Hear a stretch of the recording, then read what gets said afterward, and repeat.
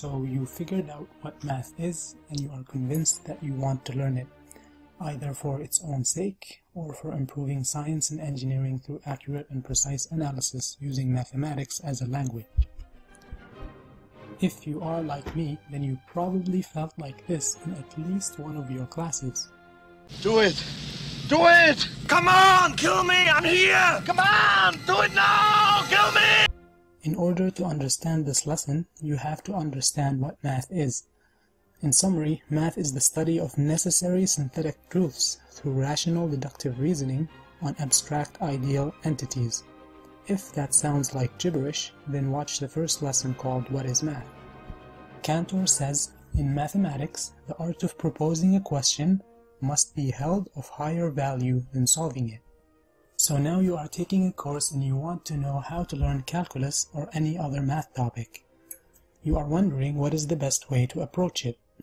Well, since math is dependent on rational deductive reasoning, we know that you must be capable of demonstrating rational deductive reasoning to prove any important theorem you're learning.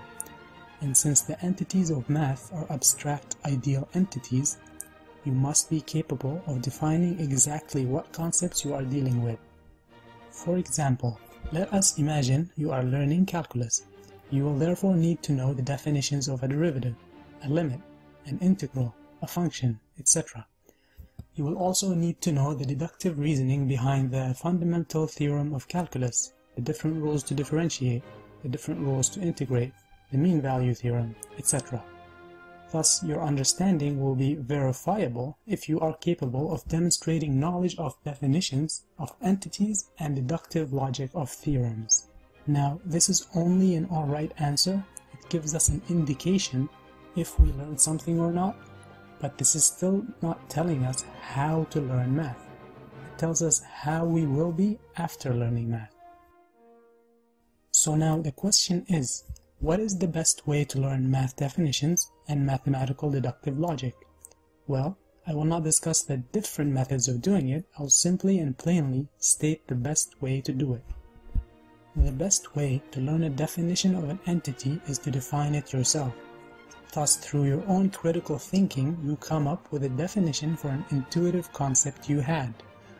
And the best way to learn logical thinking is to go through the process of connecting premises with conclusions, or in other words, is to do the logical thinking yourself. You might be annoyed from my answer, and I am slightly embarrassed to have to explain this, but the best way to learn thinking is to think, and the best way to learn mathematics is to behave like a mathematician. And the behavior of mathematicians is all about critical defining of concepts and critical deductive reasoning of theorems. Thus, the best way to learn mathematics is to go through a process that helps you give good definitions of concepts and gives you an ability to think through the logic behind different theorems and methods. This process must give you the responsibility of finding the definitions and theorems. All teachers you have experienced probably were in the habit of telling you what the definitions and theorems were. Being told definitions and theorems does not give you the ability to think them through. It gives you the option to memorize them, which means you are really an advanced form of a parrot. Nothing more.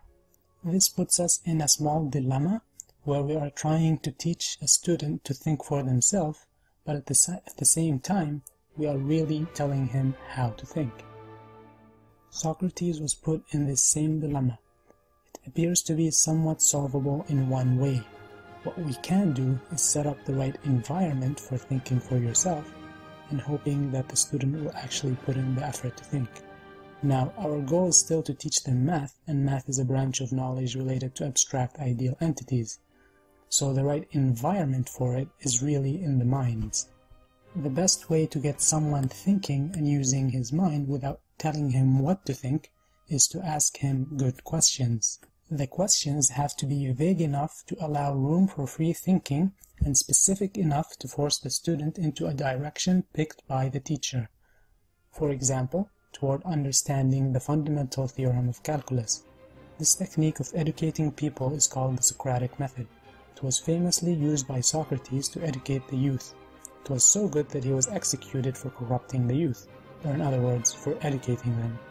In summary, we went through the following 5 points. Number 1, you need or want to learn math. Number 2, math is the study of necessary synthetic truths through rational deductive reasoning on abstract ideal entities. Number 3, you therefore need to understand definitions of abstract ideal entities and rational deductive reasoning. Number 4, the best way to understand these two things is through your own critical thinking. Number 5, the best way to induce guided critical thinking is through asking the right questions, as in the teacher asks relevant questions to the student. Therefore, the conclusion is the Socratic Method is the best way to learn or teach math. Please like, share, and subscribe. Thank you for watching.